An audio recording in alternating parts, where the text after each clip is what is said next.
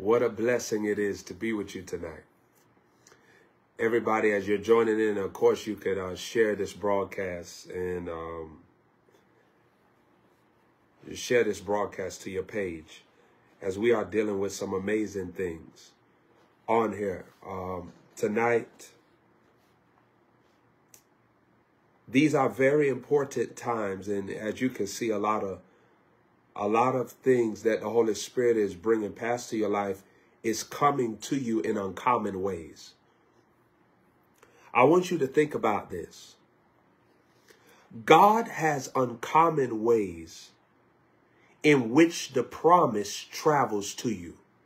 I want you to think about this because it's so amazing when you really take time to meditate. God has uncommon ways in which his promises come to you. If you remember what happened with Sarah, Sarah saw the promise coming through Hagar. That was all her brain could imagine. But the promise was not coming through that expectation. It was actually coming through her going through the ups and downs of pregnancy, going through the discomfort in her bones. Remember, she was an older woman, so she had to feel fatigue at that age she was at. Just think about that. Her promise was coming through a way where she was suffering. This is so profound what I'm telling you. Sarah saw Isaac through an easier route. Hagar was a scapegoat. Hagar's younger, more flexible, more youthful, more convenient. But that's not the way that God has chosen to get the promise to Sarah.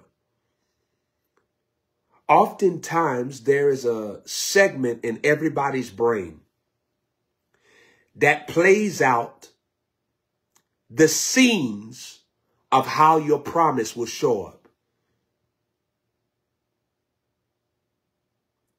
Expectation needs adaptation. Expectation needs adaptation. Because what you expect arouses your emotions. And if what you expect doesn't happen according to your expectation, it yields bitterness.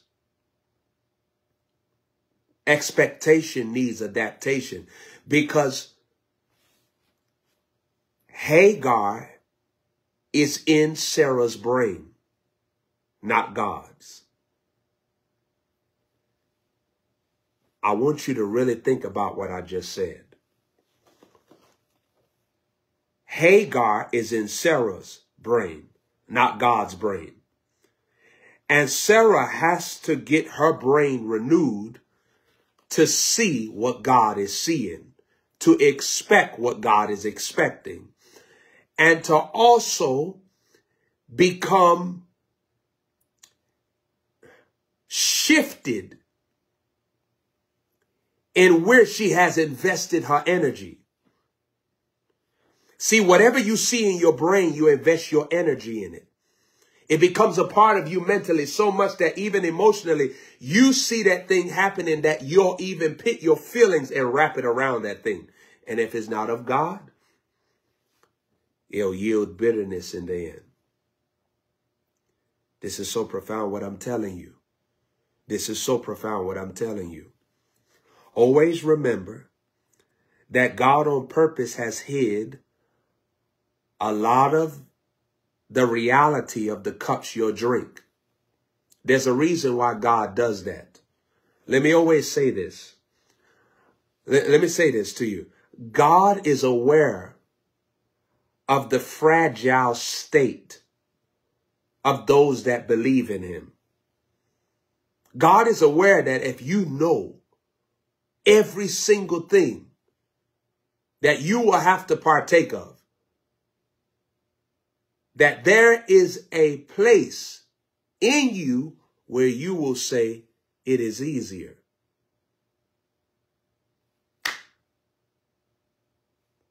to pick Satan. It's easier to choose flesh. It's easier. God is aware of the fragile state of man. God is aware of the fragile state of man. God knows that if you know every cup that you'll drink, you'll become more gullible to the serpent. If you take notes, remember this. Perseverance is the grace to keep going forward with God while he blindfolds you.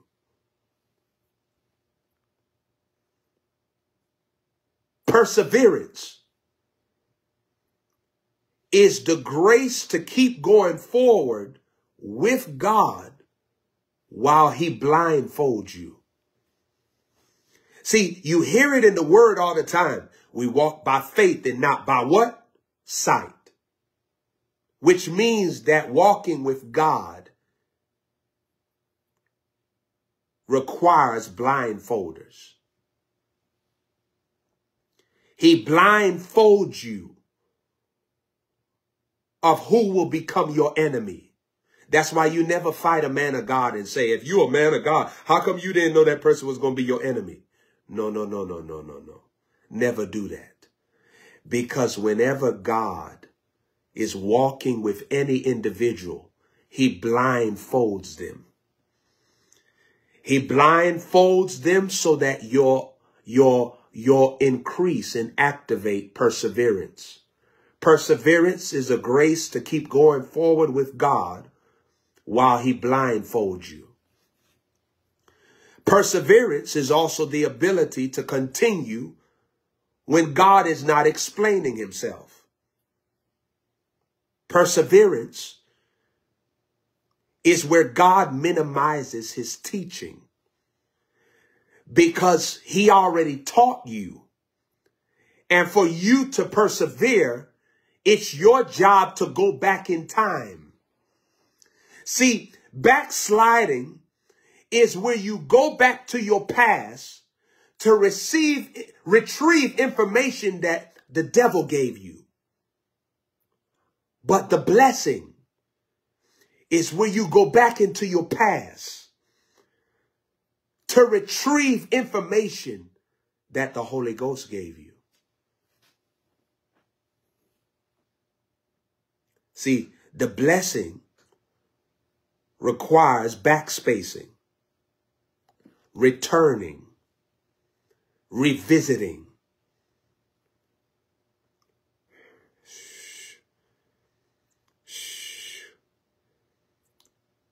David revisited how the Spirit of the Lord came upon him to destroy the bears for the sheep.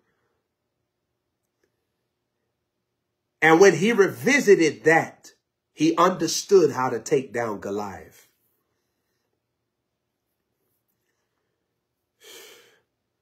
John revisited what Jesus was telling him.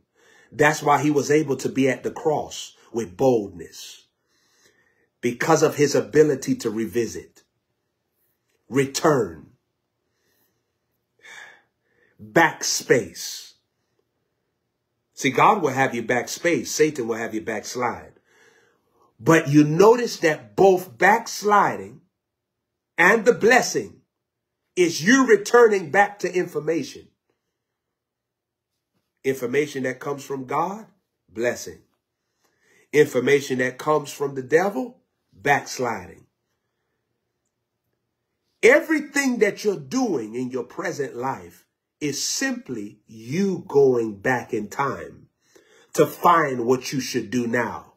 You're only tempted by all the information that you allowed to enter yourself in the past that came from the devil. My goodness. My goodness. My goodness. Just think about it. Just think about it. Perseverance is where God minimizes his teaching because he already taught you. Perseverance is God placing a demand on his investment. Perseverance is God placing a demand on his investment. Perseverance is God placing a demand on his mentorship. He's looking to see, are you wasting my time? Are you wasting my assistance? Are you wasting my mercy? If you study the times of perseverance, perseverance is packaging pressure. You feel the pressure. You feel like something is happening that never happened before. These are the guidelines to promotion. These are the guidelines to higher grace. These are the guidelines to divine favor. These are the guidelines to receiving your inheritance. Do you know that there is a segment that God has sanctified for everybody's life where he watches you persevere because he wants to see what is the exchange you're willing to make to receive what I promise you? What's the exchange?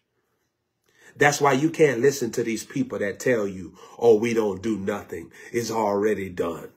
You don't listen to those fools because they'll have you broke, disgusted, busted, dusted, crusted. They'll have you lost, hand tossed, no dental floss.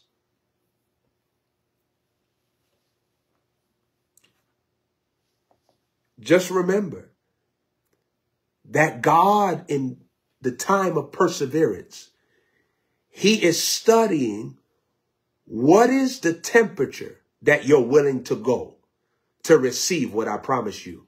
Shadrach, Meshach, and Abednego, they recognize that there is something that is happening to us that never happened. The king said, if you don't bow to this stature, you get thrown into the fire. They're under a rocky situation. It's hard. It's tough.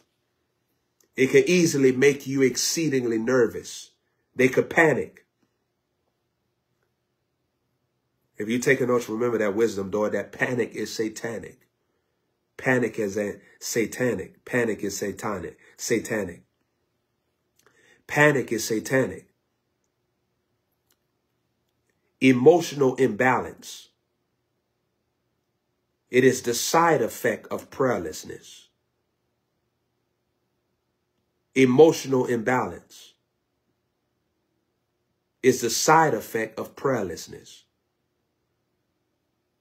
When your soul is not being charged, Satan is at large. Do you know when criminals are at large, they can't even find them to arrest them? So when I say that when your soul is not charged, Satan is at large, you can't bind the devil. That's what bind means, to arrest. You can't bind the devil, which means that you can't even stop the devil from sending pictures to your brain, affecting your mood, confusing you on what to do next. You can't stop the devil. The devil is at large when your soul is not charged.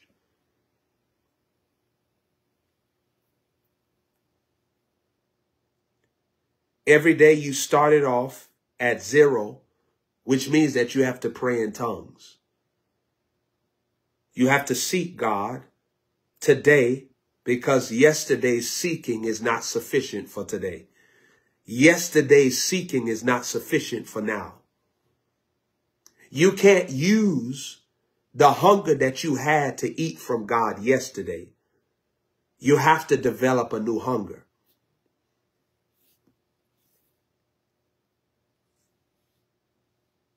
Hunger will protect you from offense. Remember Matthew chapter 5, they that hunger and thirst for righteousness, they shall be filled. Hunger will protect you from offense. Hunger protects from offense. Hunger protects from offense. Thirst, it protects from weariness. Just think about that. Thirst for righteousness. When you're thirsty for righteousness, which means that you are anticipating with your whole heart to live out the will of God. Hunger and thirst for righteousness is anticipation to be blameless. Anticipation to be God's friend.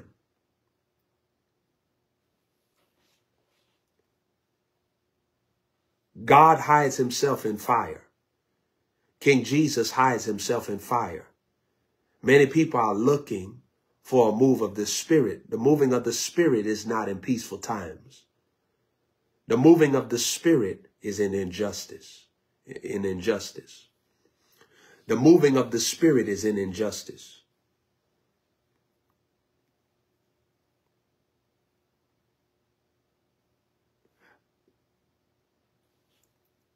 The moving of the Spirit is in injustice. Did you hear me? The moving of the Spirit. Just think about this.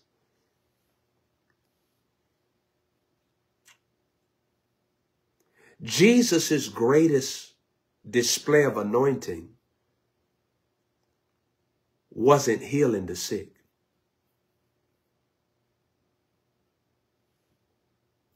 Jesus' greatest display of anointing wasn't raising the dead. Jesus' greatest display of anointing was obedience to his cross.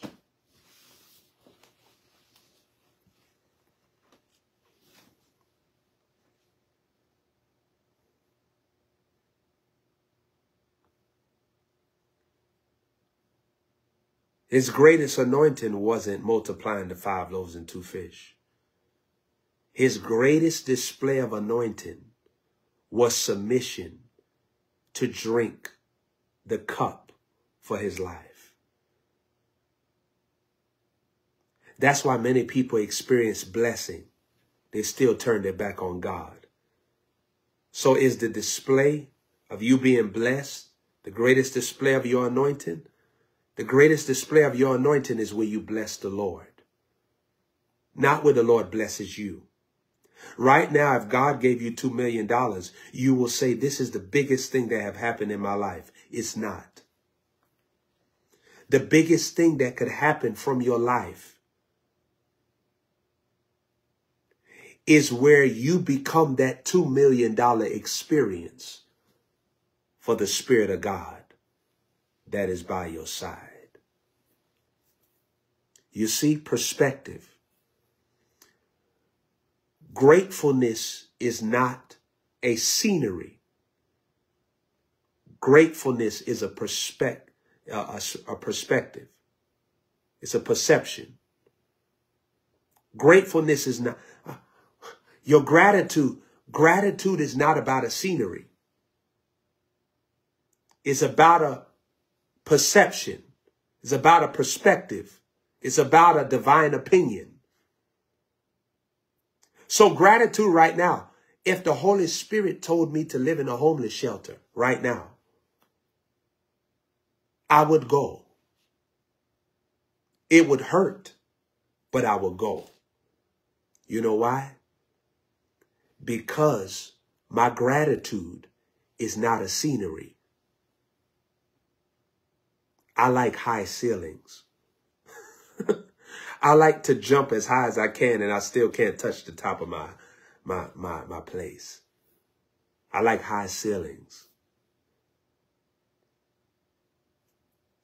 I like space.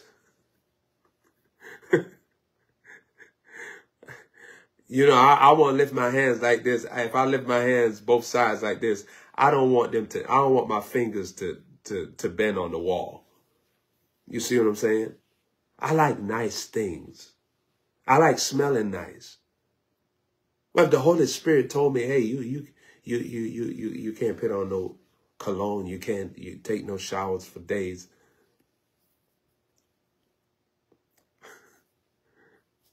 That'll be hard.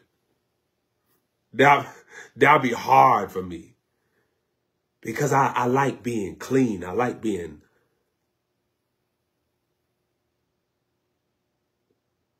a partaker of nice things. I like nice things. I like doing my hair nice. But if the Holy Spirit told me you can't do your hair, you just gotta let it be as it is. It'll be a hard thing. Because I'm used to doing my hair for years. But I'm already prepared to give a yes. I'm hungry and thirsty for righteousness. Your hunger protects you from offense. Your thirst protects you from bitterness. Maturity protects you from jealousy. Love protects you from rebellion.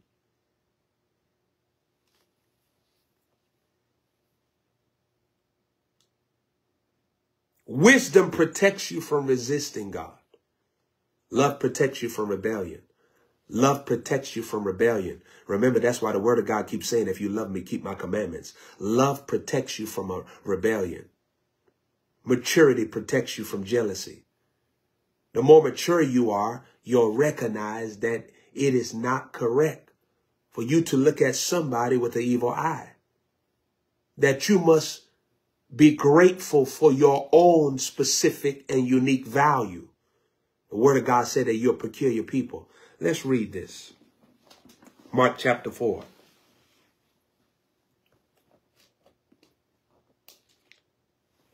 My intro turned into a wisdom door explosion. That's the Holy Ghost wants you to hear all that stuff. Just think about it. The Holy Spirit wants you to hear all those things. I'm going to talk to you in here about this. Let's go to Mark chapter 4. Let's look right here. Mark chapter 4 says this in verse 14. It says, the sower soweth the word, and these are they by the wayside where the word is sown. But when they have heard, Satan cometh immediately and taketh away the word that was sown in their hearts. Wait, the Bible said that Satan cometh immediately and taketh away the word that was sown into their hearts. It's talking about the wayside. Watch this. Look at this. Verse 16 says, and these are they that likewise, which are sown on stony ground. It says that when they have heard the word, immediately they receive it with gladness. I want you to highlight that. Receive it with gladness, which means you're inspired. That's why I told you that inspiration is also deceptive. Inspiration is not deliverance. Inspiration is God jump-starting you. It doesn't mean that you're driving full gear on the road. Inspiration is deceptive. When inspiration goes, you appear. When inspiration goes, it exposes your goals. What you're aiming at. What is your real priority? When inspiration goes. Look at what the Bible says. They immediately receive it with gladness. Look at verse 17. And have no root in themselves.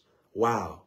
So you can be inspired and you're not even rooted in Christ, which means that you're not loyal or committed.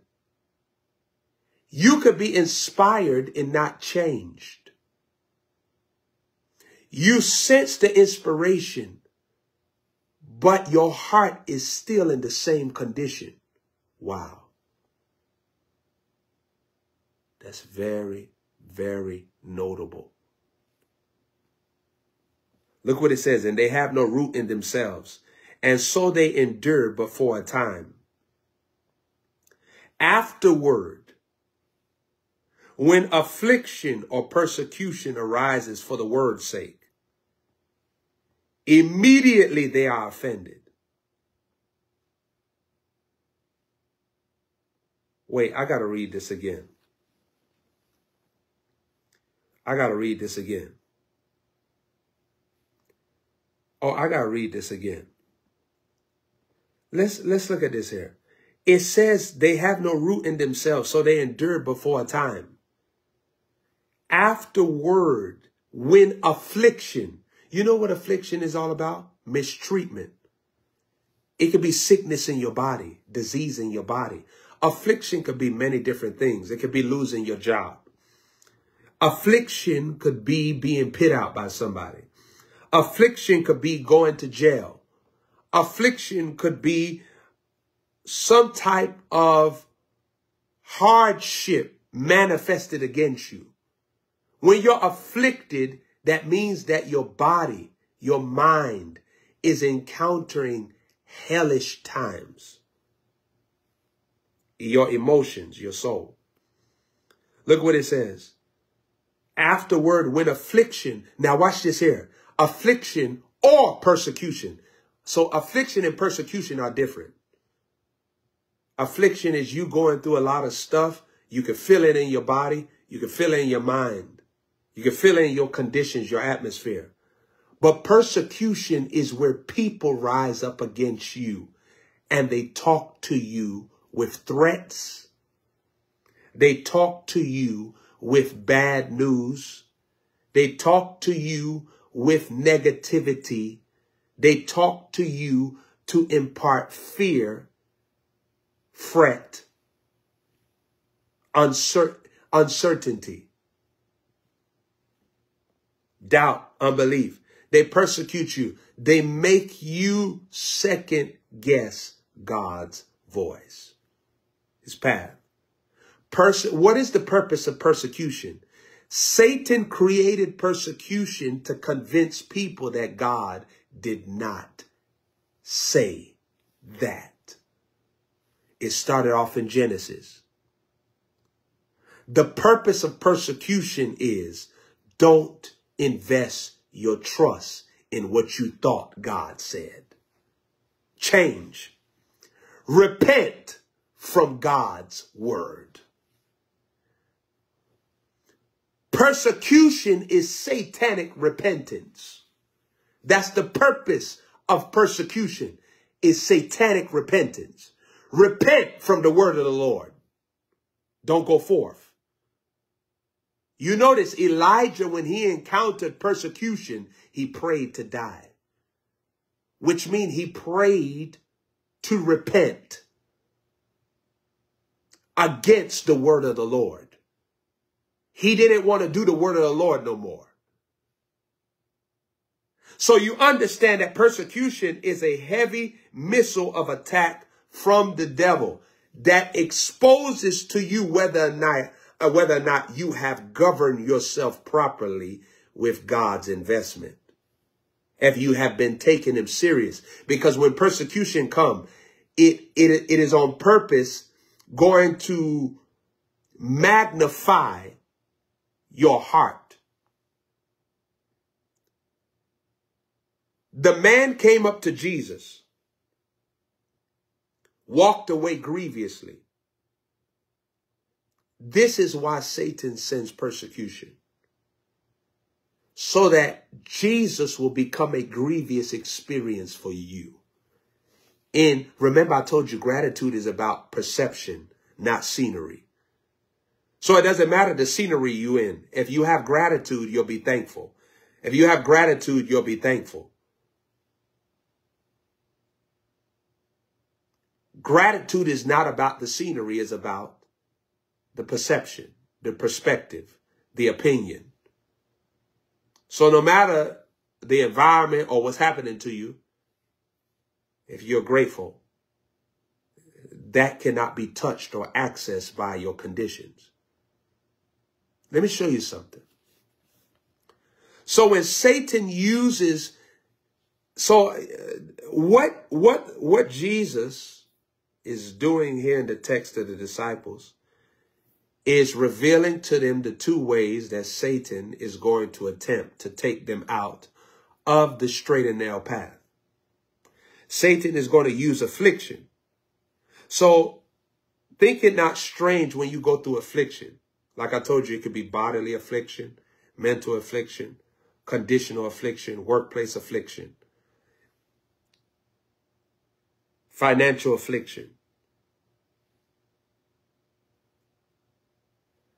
It says, when affliction or persecution ariseth, for what? The word's sake. Let's slow this down. So if you didn't receive the word of the Lord, you would never encounter the affliction or the persecution. And that's what I've been teaching you, satanic peace, which Satan gives to people that reject the word of the Lord for their life. It's like a life with Satan saying, hey, you ain't got to worry about nobody calling you stupid. You ain't got to worry about nobody saying you deceive, you brainwash. You ain't got to worry about nobody calling your names. But at the end of your life, you end up in a place where you get called names. Where demons disrespect you and you can't call on Jesus. You can't release no blood. You can't release no covenant. They have full authority. You are their slaves for all eternity. So Satan promises people peace if they get away from Jesus. All for the peace to become chaos, eternal damnation, eternal torment in the end. Orpah didn't want the drama of Naomi. But could Orpah see her eternity? Ruth embraced the drama of Naomi, because in the drama of Naomi was the presence of God. King Jesus is not in pleasures. King Jesus is in storms. The disciples hopped and rejoiced when they saw limbs grow back. They hopped and rejoiced when they saw the dead rise again. But they began to criticize Jesus when the winds and the waves started blowing in the boat. Not knowing that the only way they could know him is not in the miracles. You know Jesus in the miseries. That's why I glory in persecutions. I glory in betrayals.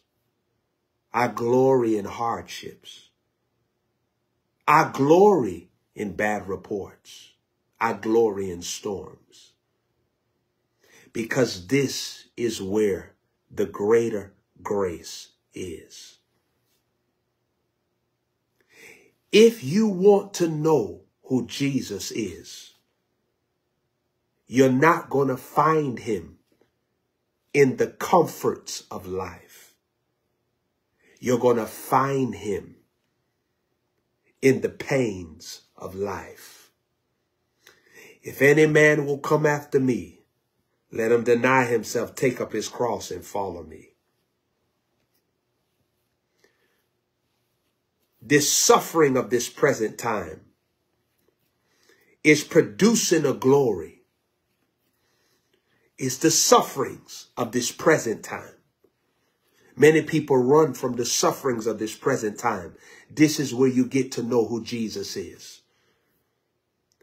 That's why believers, they go to the doctor. They hear they got some type of disease, some type of sickness, and they want to faint. Why would you let this happen to me? And Jesus is saying, I thought you said you wanted me. This is where I'm at. This is where you get to know who I am. This is where you get to experience my true person. The woman with the 2 mites, she's having financial problems. She don't got enough money. Things are looking hard for her. She decides, I'm going to sow my 2 mites. I'm going to give. And Jesus starts to gossip about the woman. You see this woman? She has given more than everybody in here that's given out their abundance. What is Jesus doing? He's captivated. He's captured because she's embracing the place where he hides. He hides in sacrificial giving. He hides when your life is on the line and you still trust him. Jesus hides when it looks like everything else is about to fail. And you say, blessed be the name of the Lord.